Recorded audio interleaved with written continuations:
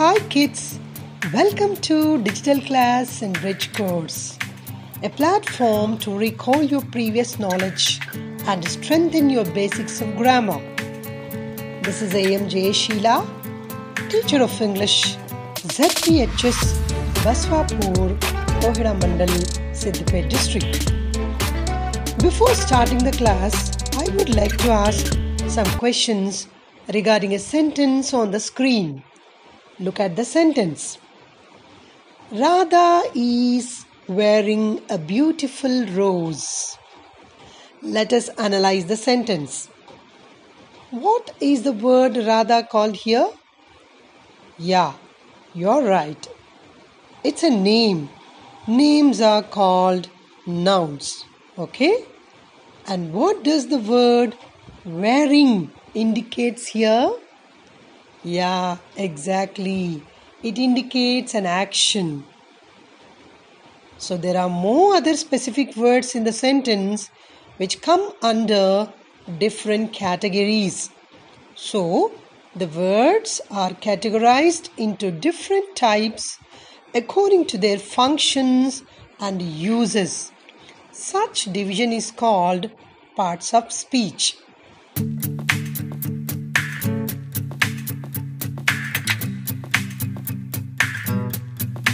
Let me ask you one more question here. What is the word is in the sentence? Yeah, it's a helping verb. Yes. So, today I am going to teach you about verbs and helping verbs. The verbs are defined as words which shows an action or state of the noun in the sentence. Okay? Let's observe these sentences here. Lalita writes a letter. Here, the word writes indicates an action. Let us see another sentence. Raju is a doctor. Which is the verb here? Yeah, you are right. Is. It's actually a helping verb. But in the absence of main verb, it's acting here as a main verb. And it indicates the state of the noun. Look at the third word in the sentence. Ravi is playing. As you know, the word playing is a main verb and the word is a helping verb. In this sentence, the word is will remain as a helping verb in the presence of the main verb playing.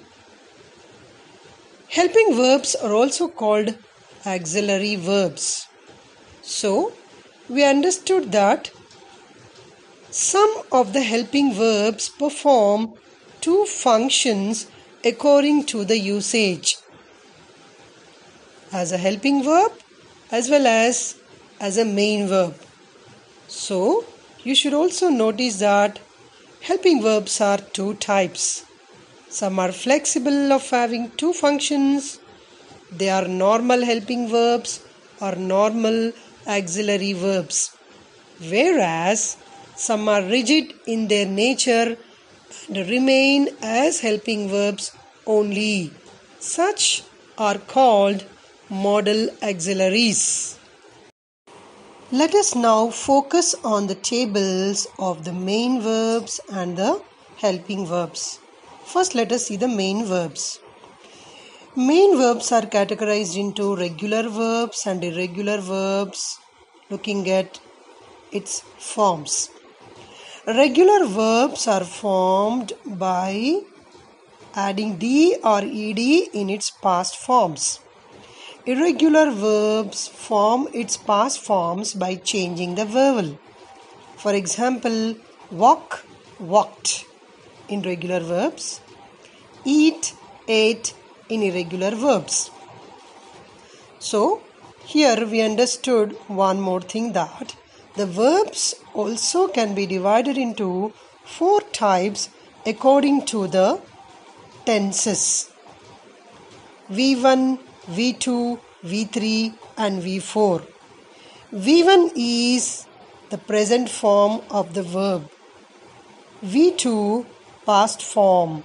V3 past participle form which is used in the perfect tense. And verb 4 that is progressive form which is used in the continuous tense. Okay? Let us see the table of helping verbs or auxiliary verbs. Auxiliary verbs are two types: normal auxiliaries and modal auxiliaries. That is normal helping verbs and modal helping verbs. Normal auxiliaries are three types: be forms, that is am, is, are, was, were, be, been, and do forms, do, does and did, done. Have forms, has, have, had. Whereas modal auxiliaries are the four pairs can, could, will, would, shall, should, may, might, must, need, dare and ought to. Okay children, are you clear about them now? Yeah. Refer some sentences and practice them. Okay?